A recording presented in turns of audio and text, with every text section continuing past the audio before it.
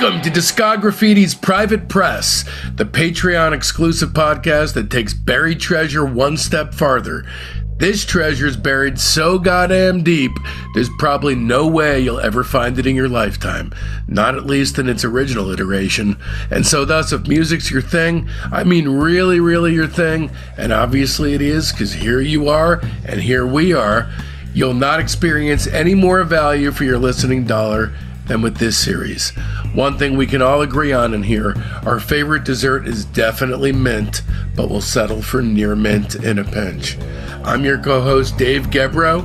And I'm your ulterior motive host, Paul Major.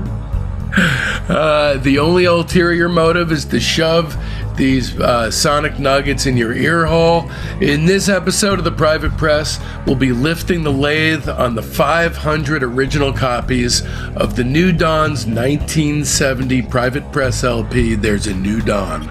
Because this was made in 1970. It really has that vibe, Paul. Let's talk about the exhaustion of the 1960s hangover, that cloud that hangs over some very special LPs from that time. Right. Yeah, this is the 60s dream, the idealism, we're going to change the world. And it's not the Altamont, Meredith Hunter, knife in the back, screaming, and this is it's not that. It's more like a fug, like a vibe, like you don't want to get out of bed, right? Yeah, it's like disillusionment. The whole sound of it emphasizes the way the lyrics come across. Calling it a new dawn, there's a new dawn. That's like something from 1966 or 67. We're going to this new world. It's all going to be better through pharmaceuticals and love, and we're all going to take care of each other. Men are going to live together in peace. And this is real. World weary, realizing, wait a minute. It's funny. Yeah, the dream is over. The dream is over, and yet the title of the goddamn record is all about promise and what's around the corner. And it's a fucking concept album about a guy who's going to kill himself. Right. And out of the gate with the first track, and I see a day and it's time already. Yeah, it's like, well, the world's in trouble, already. It's like, This is one of the rare records that you proffer in your book. And by the way, you can find this in Paul's incredible fucking book, Feel the Music. I'm going to say it in every episode. Feel the Music, The Psychedelic Worlds of Paul Major. On page 92, you can find a short missive about this record. But this is one of the rare ones that I knew about beforehand. This is, don't know if you know about this website, but it's no longer, unfortunately. There was a website called Chris Goes Rocks. Have you heard of this, Paul? No, I don't know that, no. This is going back in the mid 2000s to the late 2000s. Chris Goes Rocks was it was a guy out of Sweden.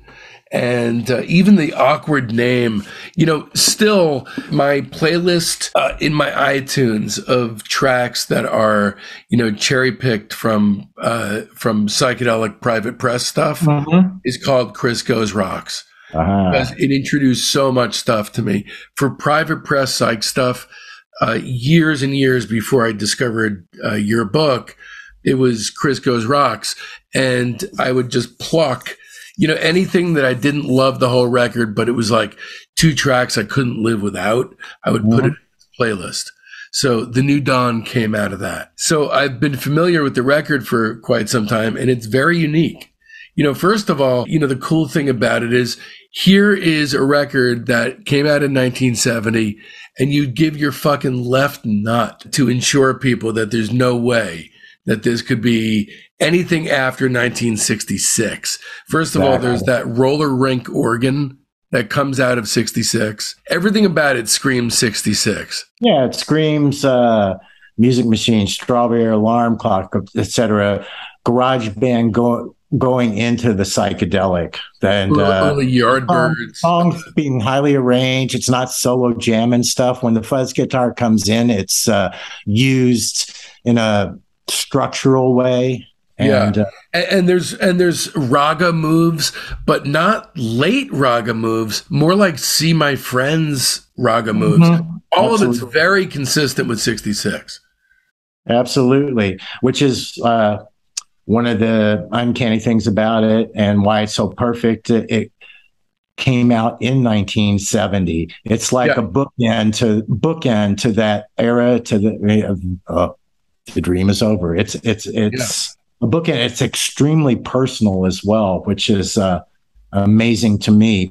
And this came out of Portland. I think they worked out of Salem, Oregon, but proximate to Portland. And the band had formed in 1966. And unusual for these bands, they were a working band. They quit their day jobs and toured Hmm. clubs and stuff in the Pacific Northwest, California, all the way up to Alaska, wearing matching suits like a lounge band would, playing nightclubs and so forth. So they were actually a working band for several years until soon And after. let's talk about who they are. This is Dan Bazzi on lead vocals and drums.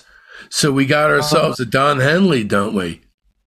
Yeah, he sings, he writes, and he is the member of the band that's consistent through a couple of reunions and things. Have you talked with Dan? Have you ever had No. Okay. I have a mixed feeling about that. Part of it because of the nature of how this album hit me.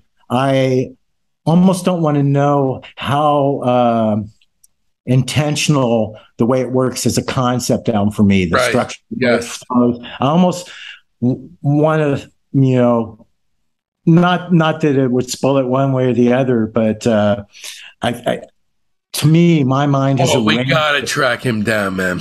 No, we can get a hold of him. Definitely, Yeah. he should be on a show for sure.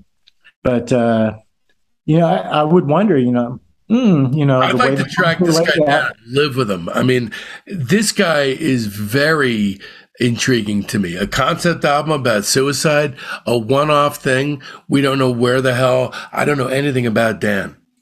Nothing. Yeah, I'm curious, and I guess the thing is, the way it opens up, there's a new dawn. There are water and bird effects. The sun is rising after that brilliant little Rod Serling sort of intro.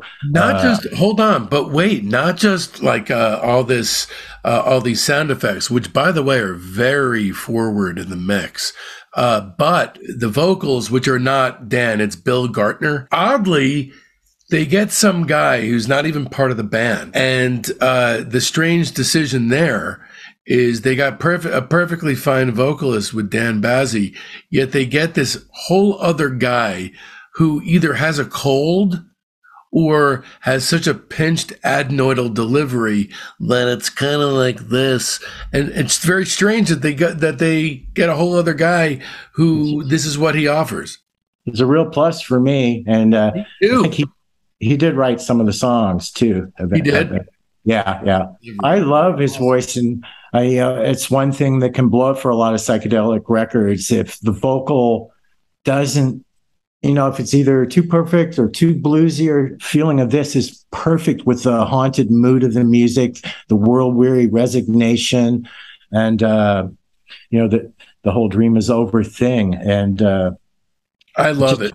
The reason I came up with the concept of course, is because the first few songs, right out of the gate, even the first song, there's a little bit of premonition, and the next song is he's imagining a day when men will all live together, but you can tell in the song, he already knows it's not really going to happen.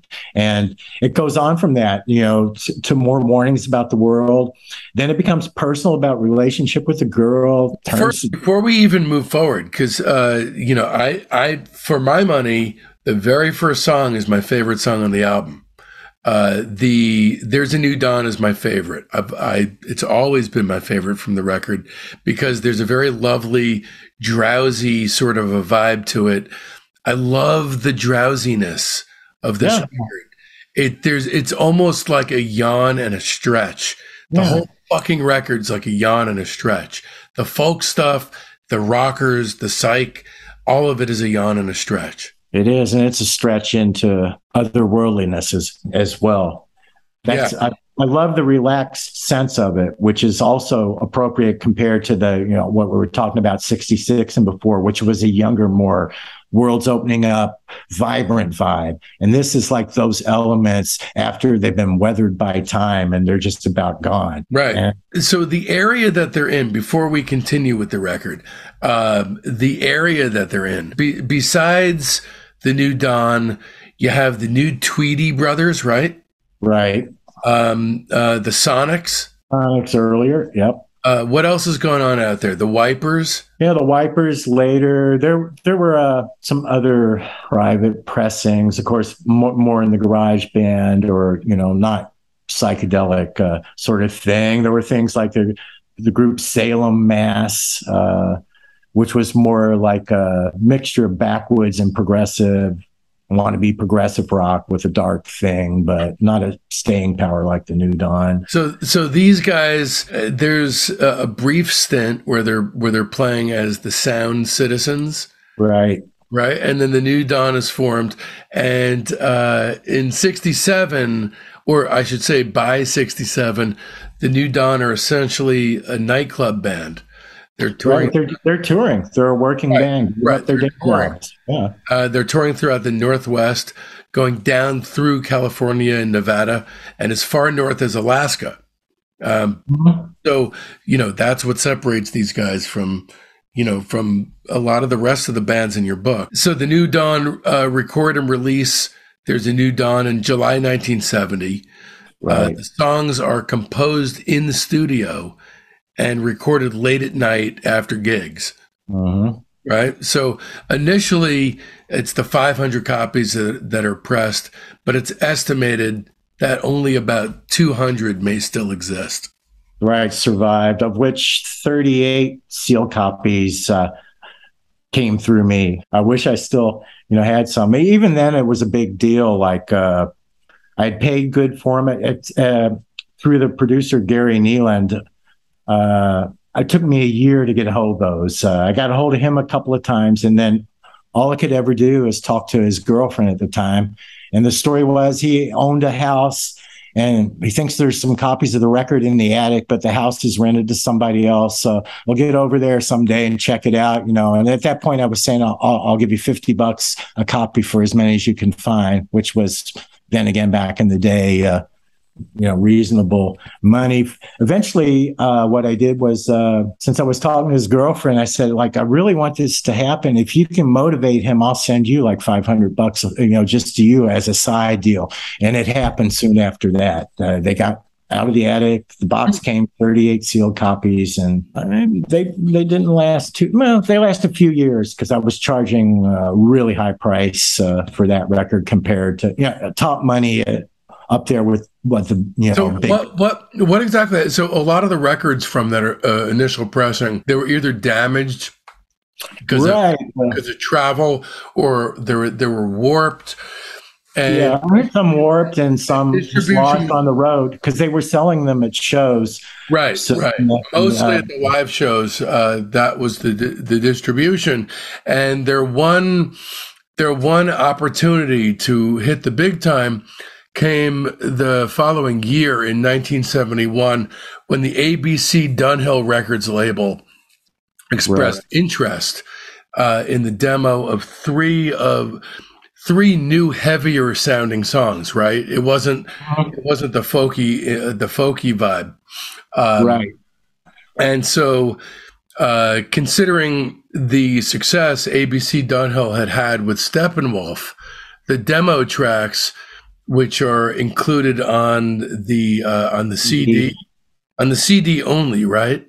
Right, not on the vinyl. Yeah, right. They demonstrate what a great fit the band could have been for the label, and gives us a glimpse into what could have been for the New Dawn. But they faded into the sunset. After they lost to time, then they went off to various other careers. They reformed. They did do some more shows and that. They lived motel to motel for a while, right? I mean, exactly.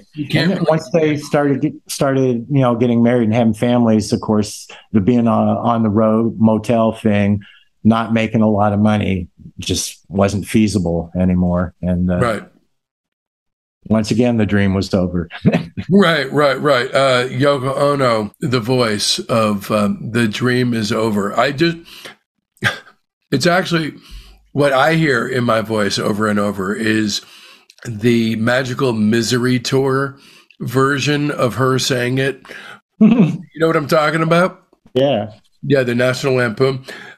So in January 2008, there was a reunion show, and it was Bazzi accompanied by his son Dan on rhythm guitar, Russ Hosley or Hosley, I'm not sure how to pronounce it, on lead guitar.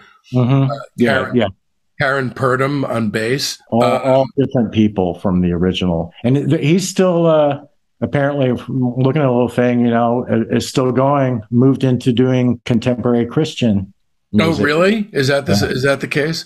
So that's interesting. I look forward to talking with him about this, because how you get from a concept album, a psych concept album about suicide, to Christian music is a path that I definitely want to speak with him about. Right. And Bill Gartner, I guess the other would be main guy.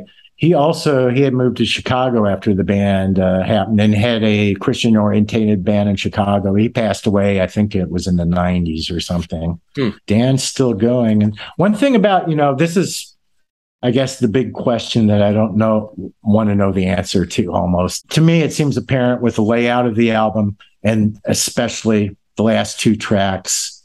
It's suicide. It's not just, the last morning is like mixed with Life Goes On. You love that. You love the Milkman. I will get to that. Oh, it's the best. We're going to get to that. It's a sick touch. So I wonder how intentional, is it ultra serendipity? It just seems to me it's too uncanny that those songs weren't laid out in that sequence. Right. And so let's talk about the band a little bit before we dive back into the record. But Dan Bazzi, lead vocals and drums, Joe Smith on lead guitar, Bobby Justin on bass, Bill Gartner has lead vocals on the first track, which is There's a New Dawn. Let's see, what else is he on? Dark Thoughts. And then Last Morning and Life Goes On. Right. Larry Davis playing organ and rhythm guitar. So there's 500 copies on the original pressing. How much is this thing worth, Paul? When I had the quantity, I was asking top dollar. This is back. They were gone by the 90s, except for a few I held back for trades only. But I was doing them for $4. But now there are copies that have sold up, to $3,000. You can look and see it, the Pop Psych site or Discogs, and see what the most went there for. But then you find out, a lot of these deals go between people like Me with the Dark or other things where they've gone more. But I would suspect now it's a case, which we learned with albums like the Music Emporium, where a large number of sealed copies, much more than the New Dawn, but a substantial number were around. The quality of the record made it so that at the initial time, it was almost a deterrent. Am I charging too much? Is there enough of market to bear? But now I'm saying $3,000 easy for a sealed copy. But the kind of thing it could, if two people wanted it and it was the only one around, it's so strong it could do a Stonewall or something like that, where this rare album, Stonewall Hard Rock album, sold for $14,000. But I suspect if there were several copies available, it was two people battling over the one copy at the one time, thinking they'll never see it again, So, right. So I'd say a solid 3,000, if it shot up, way higher or something, it's possible then a couple people that have one of those, 38 sealed copies that I uncovered or something like that might, a couple of them might decide, okay, I'll let it go, or something. But what's the most amount of money that's ever been paid for this record? There were ones around 3,000 that I know of. That's There was like a VG Plus copy that was up for over 3,000 once, and it disappeared. I don't know if it got sold cheaper or not. it has. I know it has been reissued. I do have a vinyl copy of this record. Have you had any personal encounters with these guys? Not with them, and there is the question, and I was a bit like, maybe I want to keep it mysterious in my mind. But of course, I've read about them, but I haven't talked to them and But asked. these guys are like, are these guys gods to you?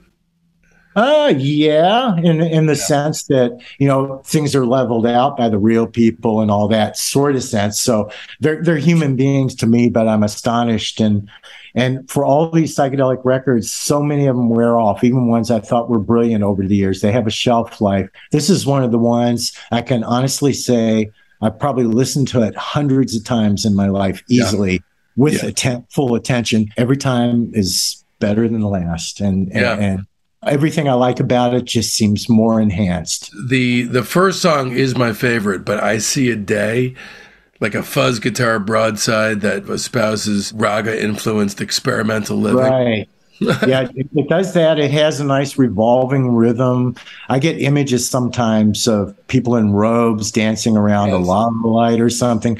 The lyrics about men living together, the way that it's phrased, I see a day, etc. Man, then the fuzz kicks in, living together, and he ha ha ha ha with his voices. But already, he's seeing this vision, but he knows it's not going to happen. So it's already like a yearning for something that's not going to happen. And when the overdub of the background vocals come in, that is just as mystical as it gets. It's unbelievable. It's time. More raga-like drone moves. This one a little bit more in search of a song than most on the LP. But then It's Raining. It's Raining is awesome. Well, I like both of those. I like It's Time because it develops the thing where the world is really in a bad way, and it's time. And I love the recorder. But It's Raining. The structure is awesome. It's a pop song. Also, the girl comes in about a girl. First three or more about mankind in general, and the effects are good. But when it kicks in with the little fuzz bit, now, it pulls back to that 66, first wave of psychedelia perfectly. I love the Wind Thrash Storm. Yeah. I love that stuff. It's Raining is awesome. Hear Me Crying is an amazing ballad. Very 50s doo-wop influence. Mm-hmm. That takes you back in time, definitely. And it's more straightforward. Overtly, it doesn't have this psychedelic moves except the sound of the organ and that. It works with it, but it's more straightforward. It does sort of take you back to an earlier era.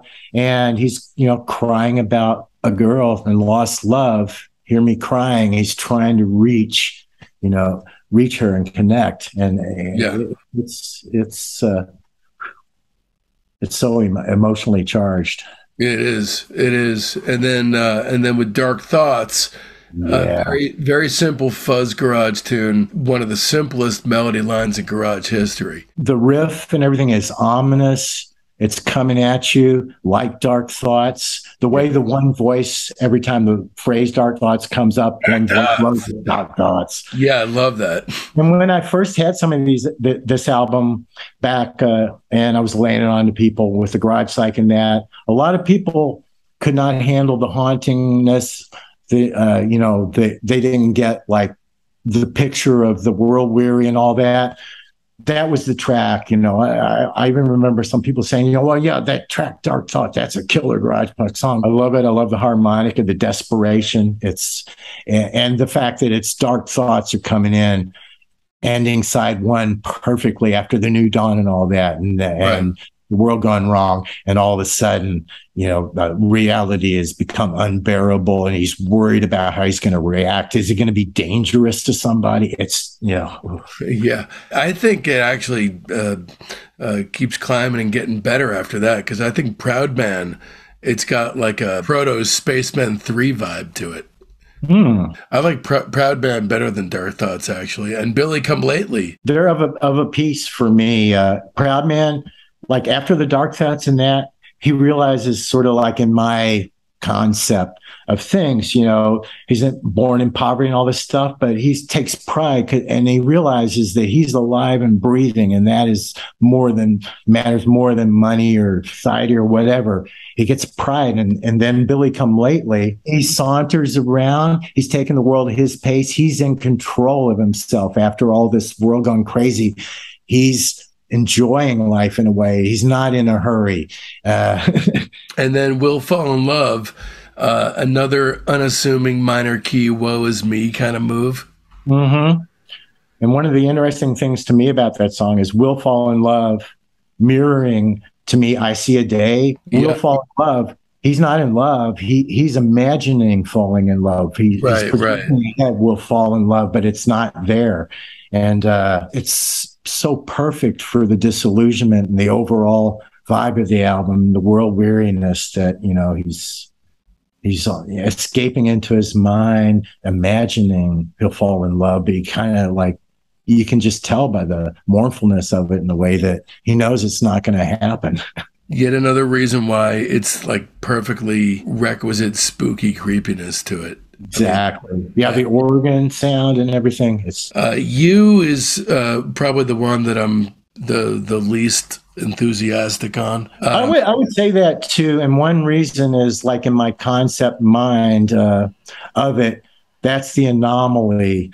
Like, if it would have went from We'll Fall in Love into Last Morning, that makes perfect sense. But You is like the one glimmer of joy and happiness in the lyrics, and You Give Me a Reason to Live. So what I put in my mind was then, okay, he's expressing that humanity, men living together, human beings are what it's all about. And that's the only source of joy in this world. And that's the only way I could work it in. But to me, it's the most, if there's anything glimmering towards being mundane, that's the track for me too. That's the only track. That's the only one. I don't give a 5. That's the one I bad. It's not a bad batting average. It's the only one for me.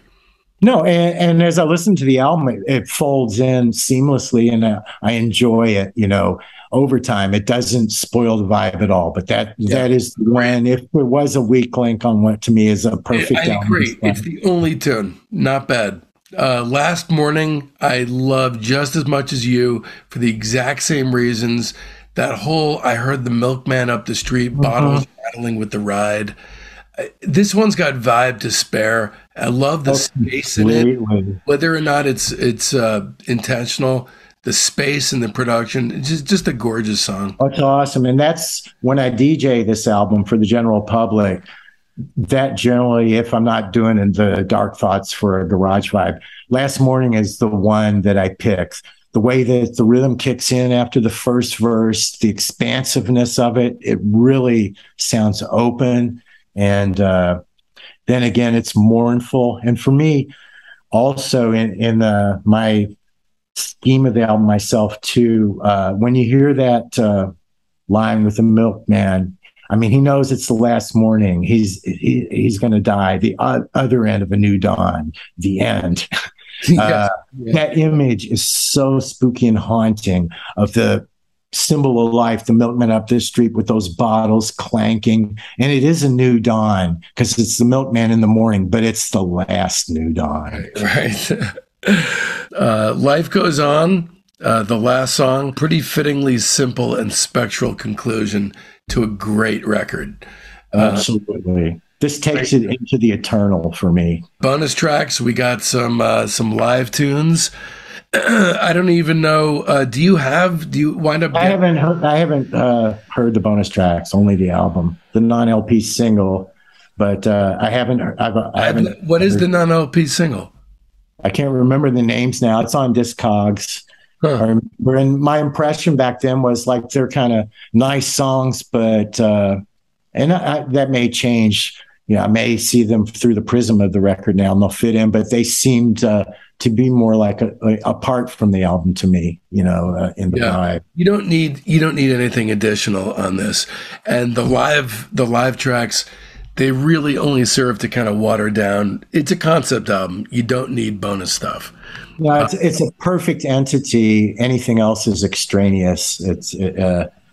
to my mind, or it's a part, from it. You have the perfect ride. There's nowhere to go after life goes on, except here's the guy sitting, looking at his hands, feeling self-pity oozing from his glands, waiting to die. And the music's eternal, and the beat goes on, life goes on, not for him. And that's what I mean when it takes it into the eternal. To me, that's like, these like sometimes goth bands or Joy Division vibes or other things where they're trying to talk about death going into the eternal. To me, this is like, nails that vibe in such a personal way or something. It's so dark, and the ultimate resigned to reality way to end the album is like, life goes on, not for me, but it goes on. I know that. It's a really unique album. It's strongly recommended. And it's got this weird thing to it where it feels like it's blanketed in fog. It's very cloudy. There's something maybe to the local scene in Portland or thereabouts where this is created from, but it's a very unique vibe to the record that elevates even the simpler and less spectacular songs to a different level of effectiveness than they normally would have had. Right. And that's why the cover is perfect as well. You can barely make them out in the mist and the fog. Exactly. And I believe their backs are turned to us. They're so obscured by the fog and that cloud that resonates with the sound of the record so perfectly that it's hard to tell. This one I give 4.25 stars. For me, I'm 4 and well, I say that about fraction. The only thing for me, what do you give it? For me, it's 5. It's perfect. It's a perfect album, and I've learned to live with the song "You." It doesn't spoil it, but I think for me, it's a perfect 5 because every time I hear it, the magic and the mood is sustained. It becomes more mysterious to me over time rather than becoming demystified. Absolutely. It disappears. So it's one of my perfect records of my life for me. So, if I was saying to other people, I might bring it down a little bit depending on where they're coming from or point something out. But, look, this is just I'm comparing it to everything I've ever heard in music, not just other private press records. Right. Yeah, I'd say that too. It's one of the most important records, whether it's, for me, it's a perfect record, and it's probably one of the records I've listened to the most in my life, bar none, Beatles, anybody, out of all these probably garage psych genre, so to speak, albums. I also get the Real People vibe off of it, and it's literally, that desert island thing. I don't think I could not, if I could only hear a small number of things, that would be one of it, because I know it's going to never wear off. Well, Paul, thank you so much for introducing it to me, and in turn to everyone out there in Patreonville. Thank you for joining us for this incredible episode of Private Press, and definitely tune in next week when we are going to be featuring the mind-blowingly what the fuck sort of vibe that you're going to be getting from Arcesia.